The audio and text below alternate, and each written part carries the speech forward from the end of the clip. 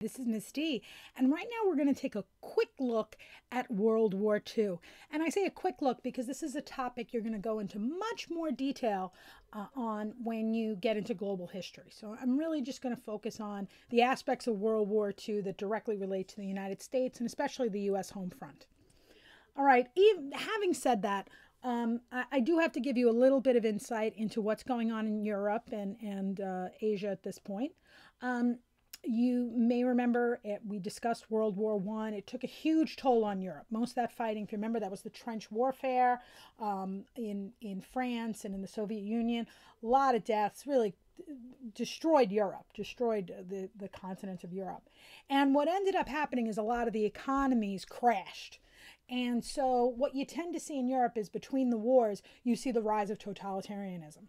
For those of you who haven't had global yet, what totalitarian is and the definition is basically in the name. It means that you see the rise of leaders who, just have total control of their countries, just completely, politically, socially, economically. And it's a variety of political systems that can be totalitarian. For example, Joseph Stalin in the Soviet Union, he's a communist totalitarian leader. But we also have totalitarianism in Germany and in Italy with the rise of Hitler and Mussolini. And they are not communists, they are in fact fascists. And fascism and communism are two very, very different systems. Both totalitarian, but different systems. In addition, in Japan, Japan's a little weird. Japan has a military dictator, Tojo, who is a very, very powerful figure. But you really can't call him totalitarian because he does have to share power with the Japanese emperor. But anyway, these are the leaders. They're going to be key players in World War II. You should know Hitler, Mussolini, and Tojo, they are going to be the Axis powers. They are the Axis powers. They're the bad guys. We're against them. We're against Hitler, Mussolini, and Tojo. Joseph Stalin and the Soviet Union is actually on the side of the Allies. He's going to be on the side of France, England, and the United States. I know, shocking. Anyway, at the start of the war, actually, Stalin and Hitler kind of had like an agreement and things like that. Hitler betrays him because you'll never guess. Hitler's a liar. I know, like that's his worst crime. But yeah, no, evil bad guy, and not only is he evil, he's a liar too. But anyway, Hitler betrays Stalin, and so Stalin ends up joining the Allies. So he's going to fight alongside the United States in World War II. All right, so this is something that you're going to discuss in detail in Global 10. But just really quickly, the causes of World War II. Hitler was a very aggressive leader. He was out to expand Germany and expand its war-making powers. And instead of standing up to him and stopping him early on, the European powers followed a policy of appeasement. Appeasement is basically where if somebody's aggressive, instead of standing up to them and stopping them, you give them what you want. I know if you've ever been in the grocery store and you heard a kid having a temper tantrum, Mommy, I want a candy bar. And Mom's like, no, you can't have a candy bar. I want a candy bar. And the parent is like, here, just take the candy. Shut up. And the kid takes candy. And you think that's good parenting? You're an idiot. Now you've taught the kid to have a temper tantrum. The kid's going to be unstoppable because every time he wants something, he just has to whine and complain and you're going to give it to him. Same idea with Hitler. Every time he whines and complains, they're like, okay, just let him take Czechoslovakia, let him take Poland, you know what I mean? And instead of stopping him, it just makes him more and more aggressive. And, by the time they try to stop him, he's way powerful. Another one is the Treaty of Versailles. We'll just skip down to that.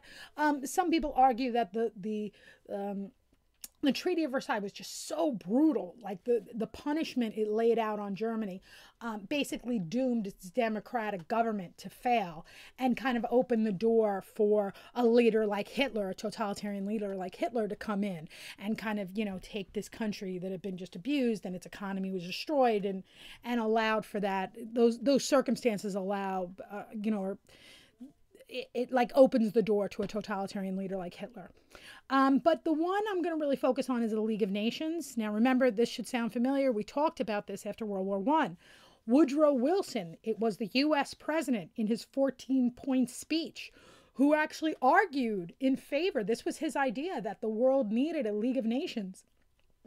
And that this was his idea that this would be a group that would help the world avoid war, that, as opposed to fighting and things like that. And he promoted this idea, but yet you may remember that this idea, the United States never joined.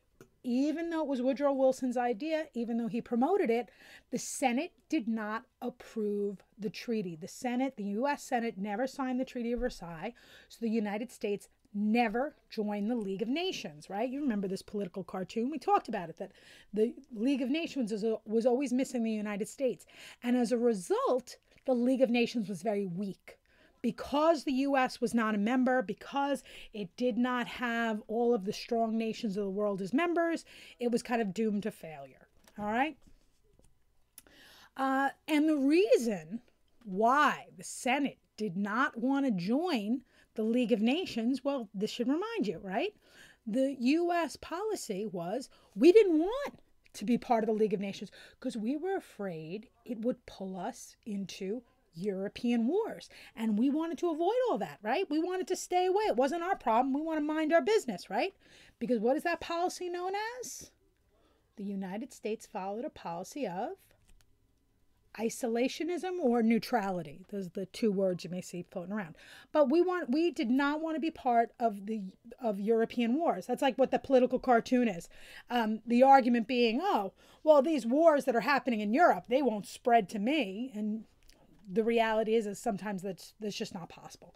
That, in fact, European problems can cross the ocean. The U.S. can get pulled into wars. But anyway, but we follow this policy of isolation and neutrality. This has been, for basically our history since what president was the first one to urge the country? He urged the country in his farewell address. He said, you guys should stay neutral, stay out of European affairs. That was our policy since President George Washington. Okay. And for the majority of our history, that had been our stand. But basically, once Japan drops a bomb on Pearl Harbor and we get pulled into World War II, that is the beginning of the end of our policy of isolation and neutrality. And today, the United States is very much involved in world affairs. All right, just so you're aware, there was a group known as the America First Committee, just in case you hear that term thrown around, America First. Some people use it today. They may not realize, what the history of that term is. America First was actually a committee that was basically said that the United States should not join World War II. They strongly, strongly urged the country to remain neutral, to remain in isolation. Charles Lindbergh, that famous guy who crossed the Atlantic by plane, he was a big famous member of this group. But basically, it was very popular. There's a popular belief, but once Japan bombed Pearl Harbor, forget it. It was too late. We were going to war. All right.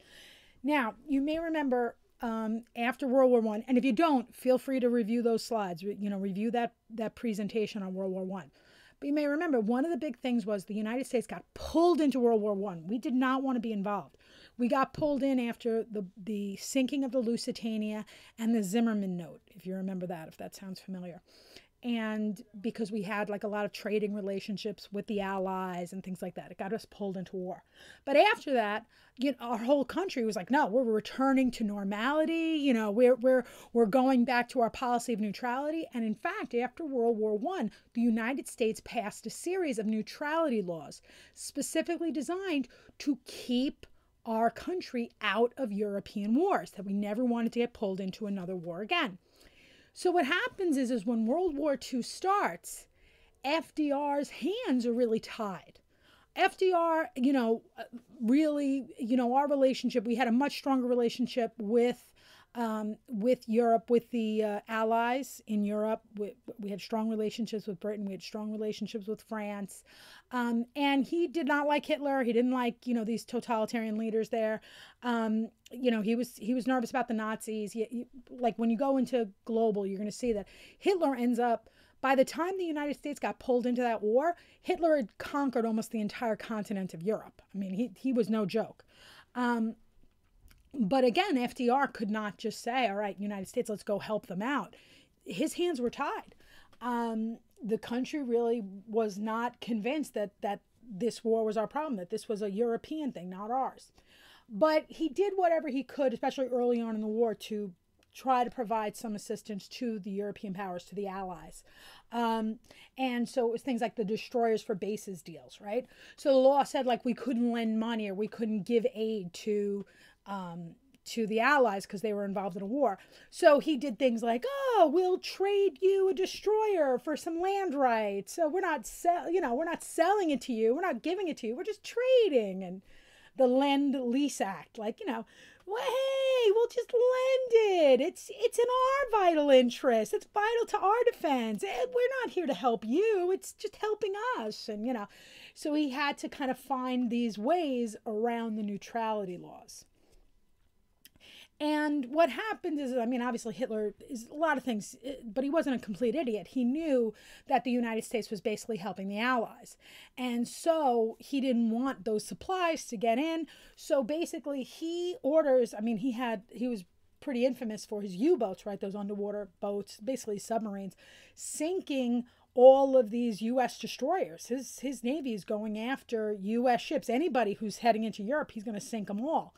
And so Roosevelt is like, well, if somebody sinks us, we're going to sink them back. So basically, even before we get involved in the war, we have an undeclared naval war. And again, this should sound familiar in World War I. It was the same thing there, that we were in this undeclared war with Germany even before we started fighting. Another thing we do is we place an embargo on Japan. I mean, it was obvious that the United States, like, we were sympathetic to the Allies. If we joined that war, we're going on the side of the Allies. It was obvious. And so with that, it's in that context that on December 7th, 1941, the Japanese bombed Pearl Harbor. Obviously, if you take a look at the map, like I said, it was a matter of time before the U.S. got pulled into this war. So Japan is like, should we just wait? They've already got an embargo on us. They're running out of fuel.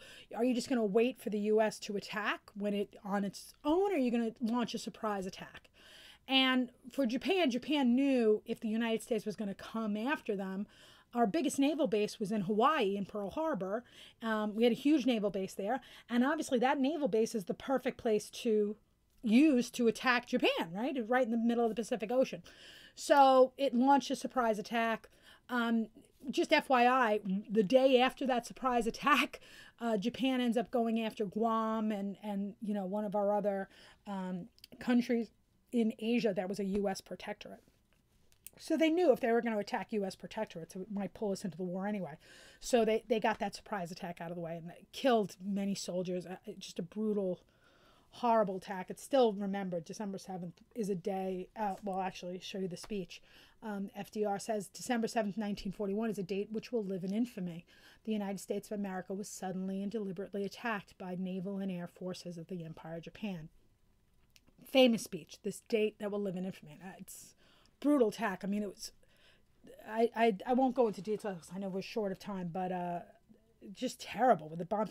I mean, they were trying to get the boats out, and there were sailors on the boats trying to race the boats out, and they were sinking, and just so many people died just so quickly. It was just a brutal attack.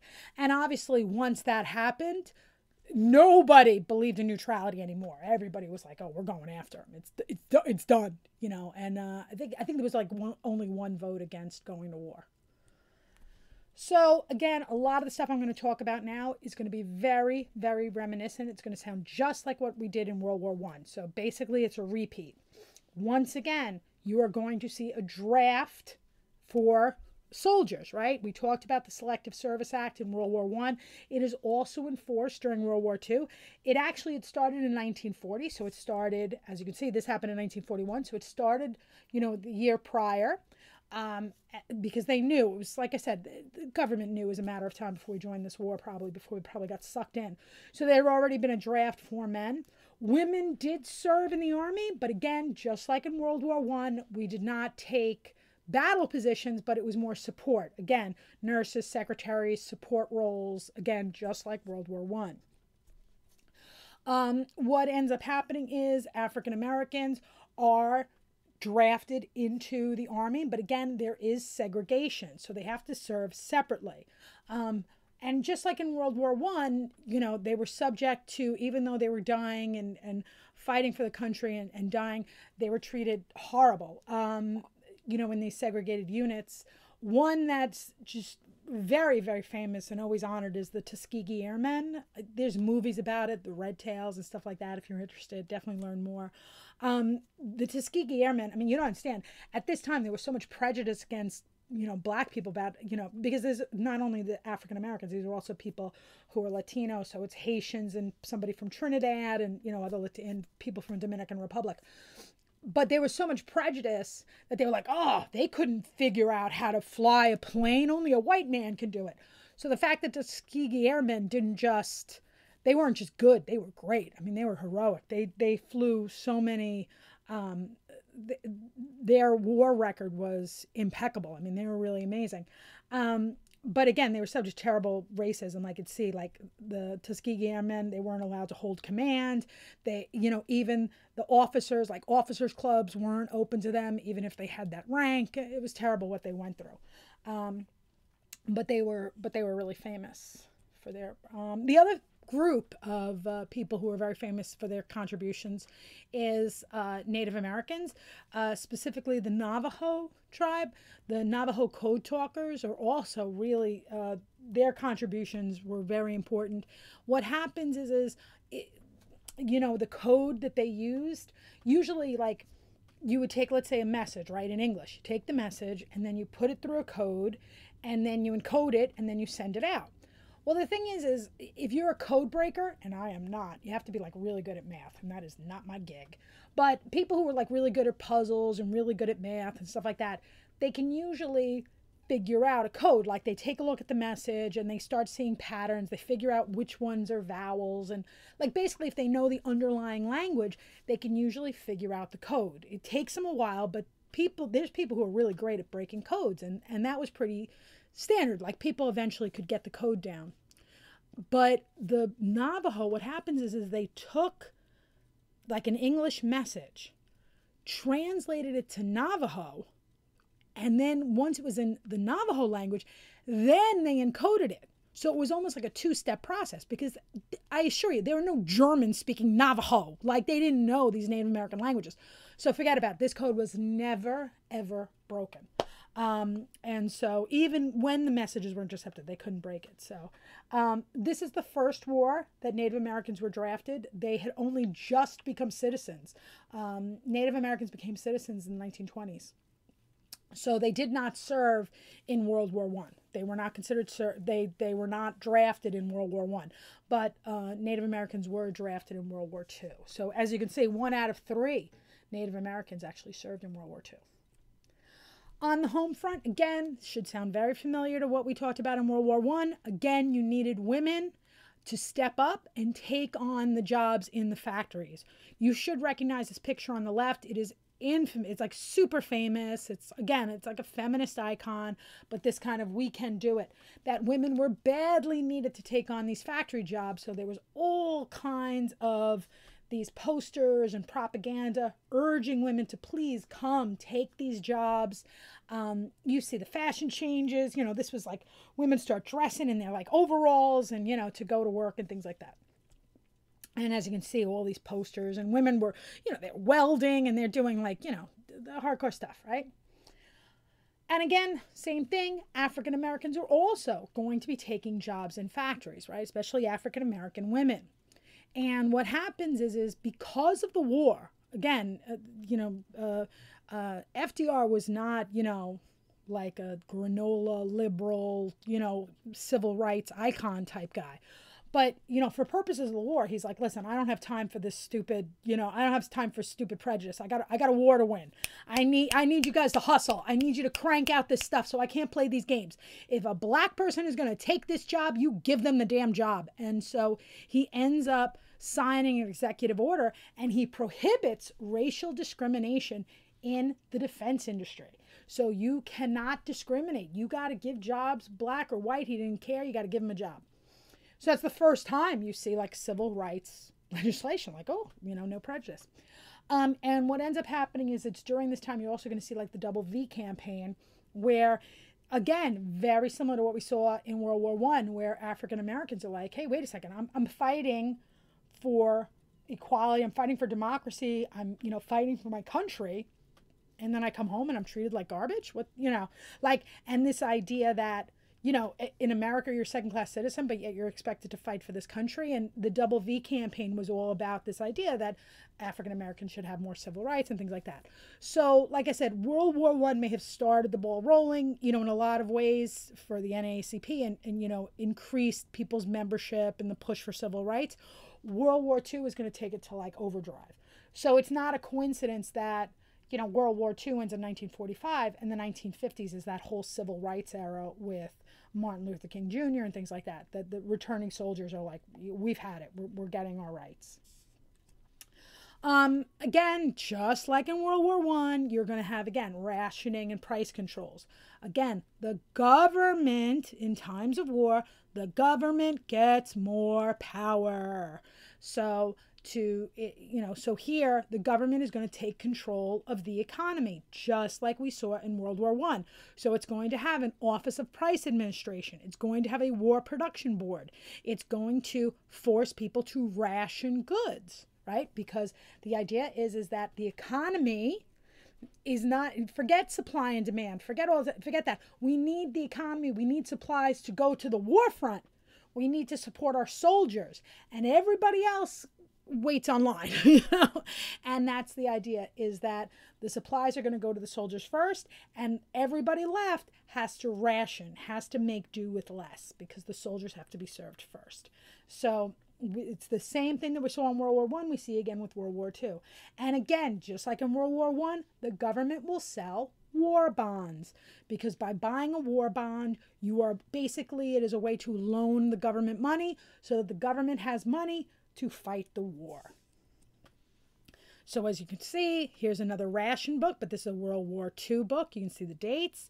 You're rationing things like gasoline. And again, people are encouraged, instead of buying food, grow your own food. That way the other food that's produced can go to the war, can go to the front and go to the soldiers. Now, one of the interesting things about World War II is that, if you remember, FDR had kind of instituted all these changes. He had pushed through his New Deal. Remember, he had his 3 R's trying to fight the Great Depression. And basically, World War II stops that Great Depression in its tracks, okay?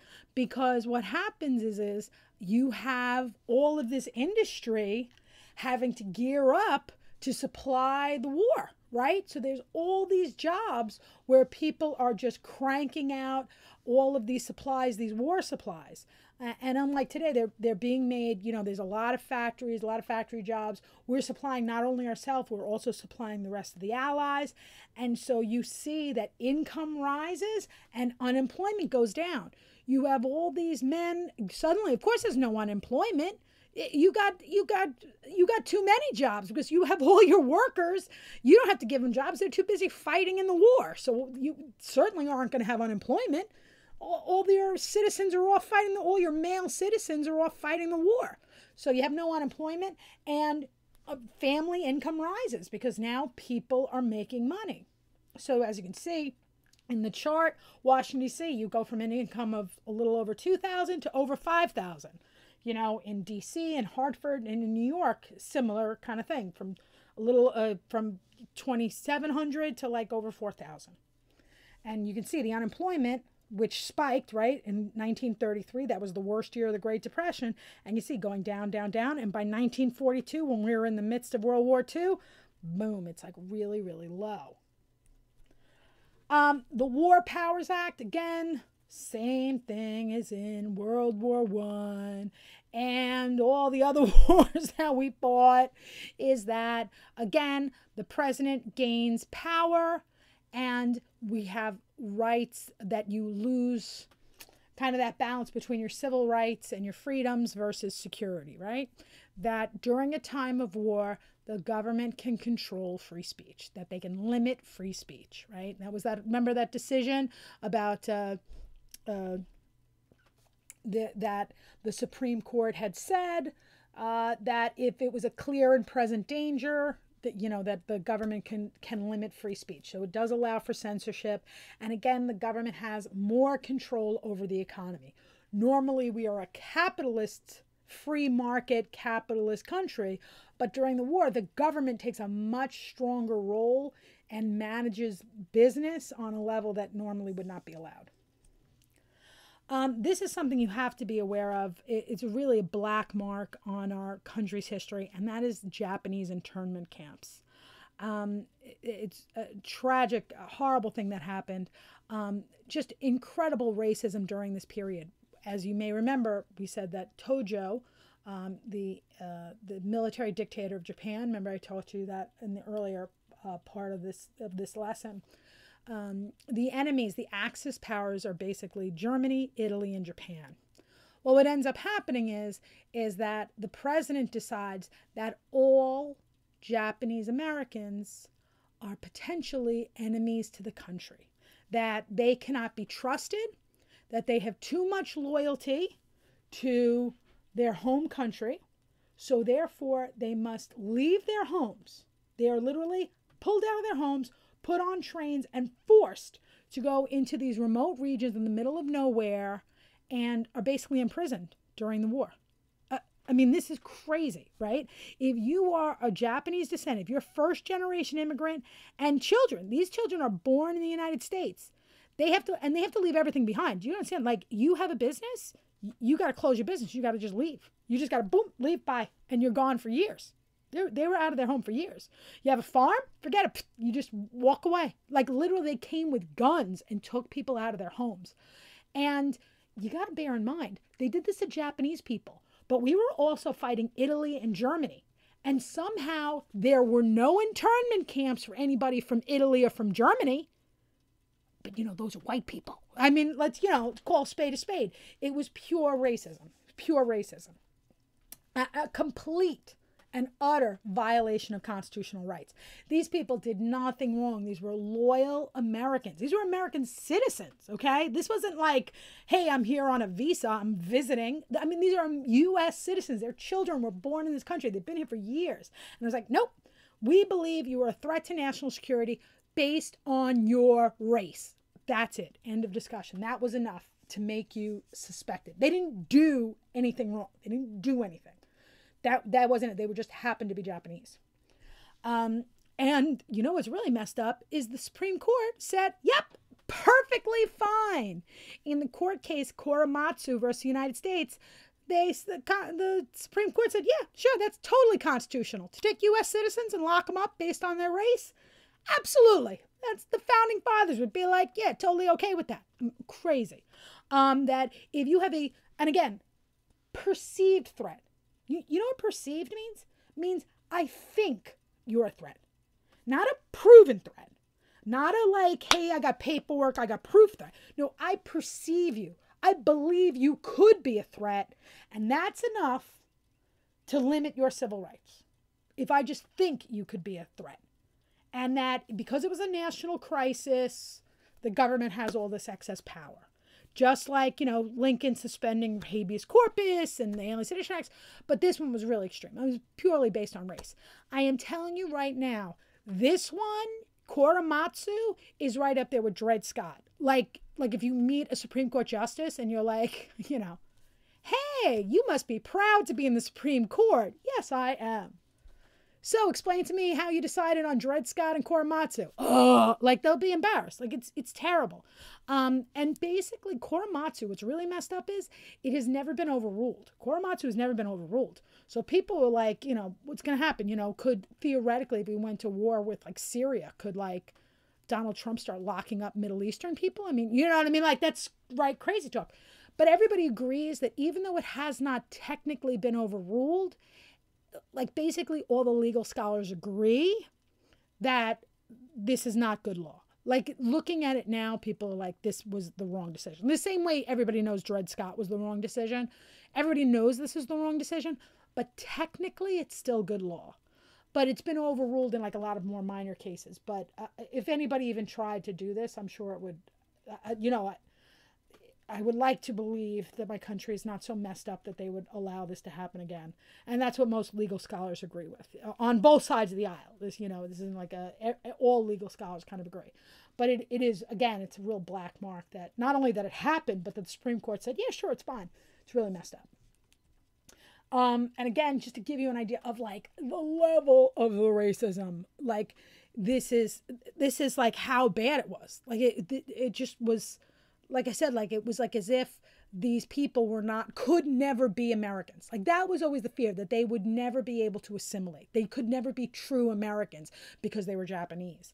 And if you see the picture on the middle, on the bottom, that's by Dr. Seuss. You know, Mr. Green Eggs and Ham? Some of his cartoons are the most racist ever. Like a lot of people look at Dr. Seuss and they say like he shouldn't even be taught in schools to little kids because of his work was so racist during World War II. Supposedly later in his life he was like embarrassed by it and he like, you know, regretted doing it. But this was completely socially acceptable to have this level of real racist stuff came out, you know. Oh, just so you know, this is anybody who's a fan of Star Trek. The guy on the bottom left should look familiar. That's George Takei. Everybody calls him George Takei, but supposedly his name is actually said George Takei.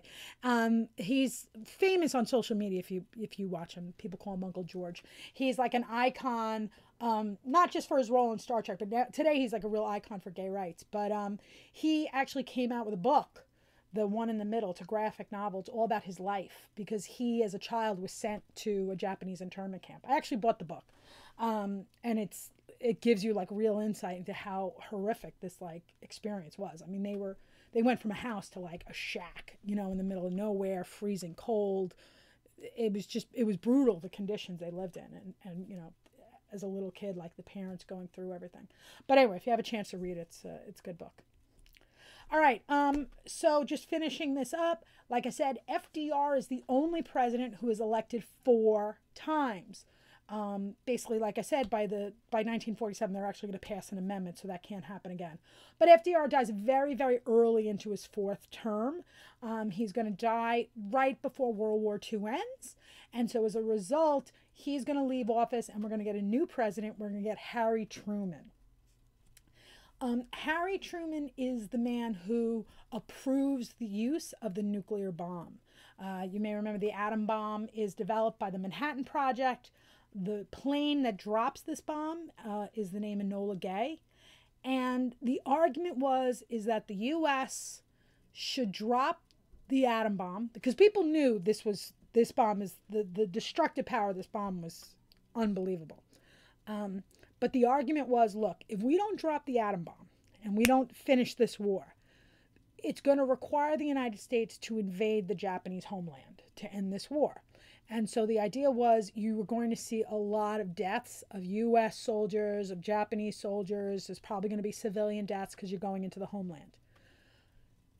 Of course, the other argument is when you drop an atom bomb, you are not dropping an atom bomb and just hitting soldiers. You know, like your typical war, you shoot a gun, you shoot a bomb, you're bombing the other soldiers. You're aiming at military people. When you drop a nuclear bomb, you take out entire towns. You get what I'm saying? So you're taking out men, women, children, boom, just in one shot. And the destruction is massive. And long lasting too. I mean, this is nuclear. I mean, you're giving people, even the people who don't die get cancer and die. Like the death toll is pretty brutal. So there's an argument both ways. But nonetheless, like I said, it is dropped and it really changes the world, right? To give you an idea of how destructive this bomb is, it wipes out 2 towns, right? It's dropped on Hiroshima and Nagasaki, wipes them out entirely. In fact, if you see on the top left, that's a shadow that was captured. What happens is after the atom bomb is dropped, individuals are literally vaporized. There are people like there's the bomb site where, you know, as you can see on the bottom left, you know, where there's like concrete homes are just destroyed and everything's wiped out. But then even further out, the heat from the bomb, miles away from where the bomb dropped. I'm talking miles away. The heat was so intense that literally human beings were vaporized and they vanish. Like there's no remains left to bury or anything like that. They vanish and their shadows are left behind. So literally at the moment that bomb was dropped, this little girl was in midair, jumping rope. The bomb went and she was vaporized. She was gone.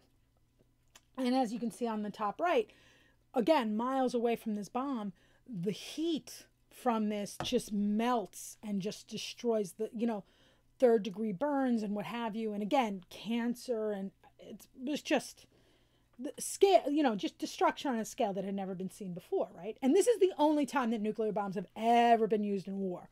We've built way more powerful bombs since, and that's a big topic you're going to discuss in Global. But this was the one and only time a nuclear bomb had ever been dropped in war, okay? And they dropped the first bomb, and Japan didn't surrender, and then the second bomb hit, and then forget that the emperor came on the radio and was like, yeah, we give up. So that's the end of the war. And I should say Hitler had been beaten before Japan. That was the war in Europe. But the war in Europe, that was the one that really France and England were kind of more focused on. France, England, and Russia were more focused on the European theater, and they were focused on Germany. The United States was more focused on the war in the Pacific and fighting Japan. So Hitler had already been beaten, and then later the U.S. drops the nuclear bomb, and that's what ends World War II. So it begins with the bombing of Pearl Harbor. It ends with the bombing of Hiroshima and Nagasaki. And what ends up happening after World War II is, like we said, the League of Nations fails, but you kind of have a replacement, which is the United Nations. United Nations is created after World War II. And again, kind of similar to the League of Nations, the idea is that it's going to be a group that's going to prevent war and promote international cooperation. As far as avoiding war, it's, kind of, let's put it this way. World War II has not been our last war, so probably isn't exactly batting 1,000 on that one. But it does have organizations like UNICEF and like the World Health Organization that does allow for international cooperation for other emergencies. It prosecutes war crimes, including the Holocaust. And I know, sorry, I don't mean to ignore the Holocaust, I promise you. It is a huge topic that is covered in Global 10. If I had the time, I would cover it here, but I don't want to disrespect it also by doing it too fast. But obviously, that's what Hitler's known for, is that he killed 1/3 of the Jews of Europe. Brutal. You will definitely discuss that in Global 10 if you haven't had it already. And the United Nations will prosecute the Nazis as well as Japanese people for war crimes. That's the first time you see that happening. And they're going to pass a UN Declaration of Human Rights, basically saying that kind of behavior is beyond the pale and not acceptable. All right. So again, our focus really, though, is on the United States and the impact here. So what you should know is, so after the war ends, it has a big impact on the United States culture. You have now a GI Bill, otherwise known as the Servicemen's Readjustment Act of 1944. So that means if you are a returning World War II veteran, like my own father, my father fought in World War II, and he was entitled to a GI Bill. So with that money, he was able to buy a home, right? And other people use that money to get themselves a college education. So you see large number of veterans going back to school and buying homes. And in this way, this is some of the biggest ways where that middle class people build wealth. Again, wealth is different than money, right? Wealth is different than money. Wealth is something that once you have it, it becomes worth more money as time goes on. Like if you buy a car actually isn't wealth. You get what I'm saying? Because today a car is worth a lot, but tomorrow it's going to be worth less. And the next day it's worth less. It goes down in value the longer you have it. But having education or buying a home, generally those go up in value over time. So that's like wealth. It builds. And it's something of value that you can pass on to the next generation. So having an education, having access to better jobs and a better future, and and obviously having a home that your kids can inherit, this is wealth, and this really opens a lot of options for middle class white male Americans. Okay, and it leads to a huge demand for housing. Right, all these World War I veterans, they're back home. They're thankful to be alive. They made it through the war. They're ready to settle down, have some family, have some kids, buy a house. They've got the GI Bill, and that's what they end up doing. They all run out to the suburbs and start buying houses. You remember we talked about suburbanization, that idea of that you build houses outside of a city because you now have access to cars.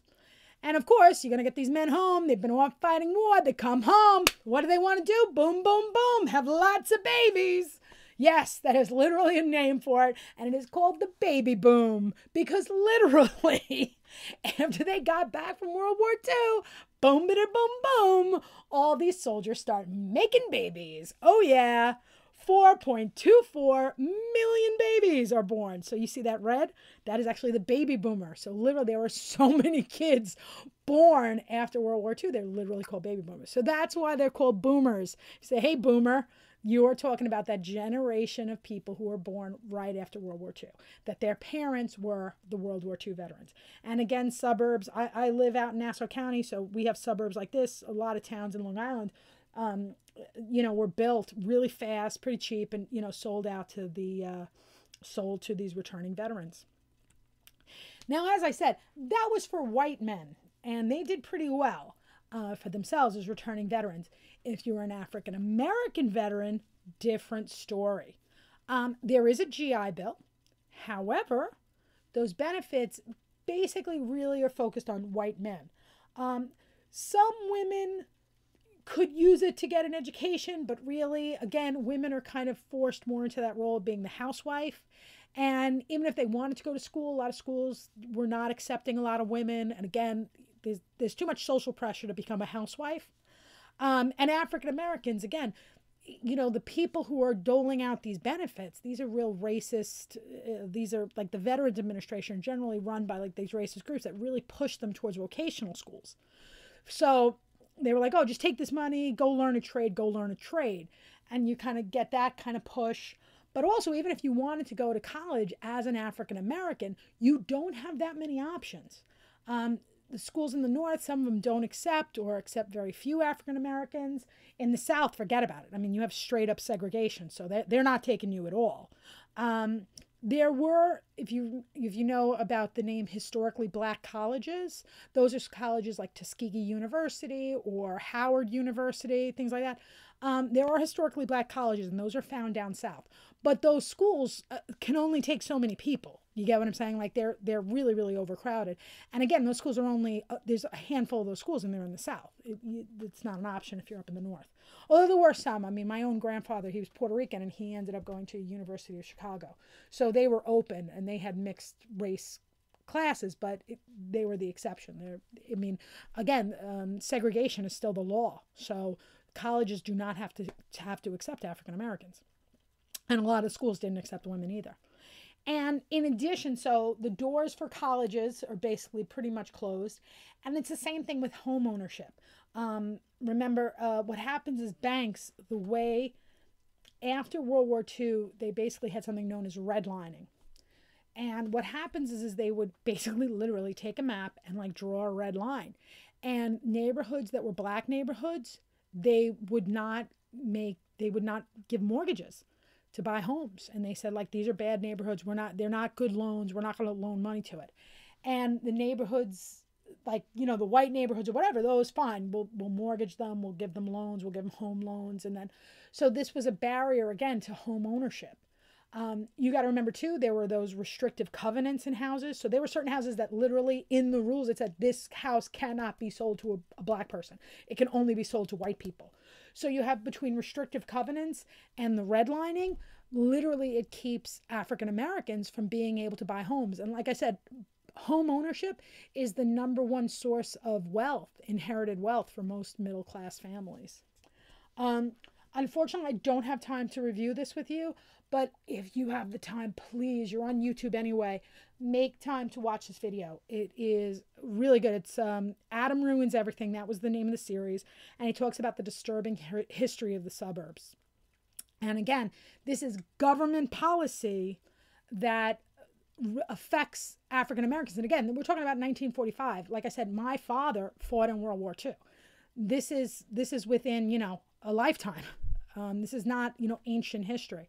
And these are these were policies and laws that were on the books that negatively impacted African Americans. And that's why, even to today, where we look at income inequality between white and black in America, this is one of the driving forces of, behind that. Obviously, there are some African Americans who have tons of money, and there's some white Americans who, don't have a pot to piss in. I got it. You know what I mean? There's poverty there. But again, it's more these government forces that kind of stack the deck in favor of one versus the other. There's no guarantees, but it stacked the deck. So I really recommend watching this. It's a great, it gives you a lot of detail about this. All right, so last thing is, we're going to take a look at 1950s culture. Again, Americans have more disposable income. They have lots of money, just like the 1920s. Just put that right in there. Remember we talked about the 1920s where people were buying vacuums and they're buying radios and they're buying refrigerators. Well, same thing in the 1950s. You see the same thing. And again, based on what I told you, so this is really for white families, because white families have the best houses and the best jobs and the best schools because they're in the best neighborhoods, and they kept out anybody who wasn't white. This era is very famous for its pop culture of the 1950s. If you recognize the guy in the middle, that is Elvis Presley before he gets fat, before he becomes a real messed up drug addict. But back in the day, he used to be really cute. He's actually pretty famous. He's if you know Eminem, right? He's got a great song, White America. But anyway, he talks about it like I am he says, one of his rap lyrics is, I am the worst thing since Elvis Presley, or I'm the best thing. I think I'm the best thing since Elvis Presley to do black music so successfully. And he basically jokes about the fact, and tips his hat to the fact that with, this idea of like a white person doing black music. That's one of the criticisms of Elvis Presley. Although people do love him. He was legitimately had some really great songs and, things like that. But he was this like white face doing like a style of music that was traditionally done by African Americans. But anyway, he was really hot, that whole 1950s culture, rock and roll. And now you have television. You finally have television. Not just the radio, you have TV, and, everybody's watching those black and white TV shows like I Love Lucy and Leave It to Beaver, and all those TV shows are really hot back in the 1950s. And this is a period of very, very strict gender roles. Women are women, men are men. Women stay home and they sit in the kitchen and they just do this, and the men go out to work and da-da-da. And this very strict, women are going to put up with this. By the 1960s, this is going to explode. Women have just had enough. But the 1950s is very, very strict, and a lot of women grow very uncomfortable with, how they're forced into these little boxes, and that's where you're going to see the rise of the women's movement. It's going to start in the 1960s and really hit in the 1970s. Okay, with that, I am done. Thank you so much for your attention.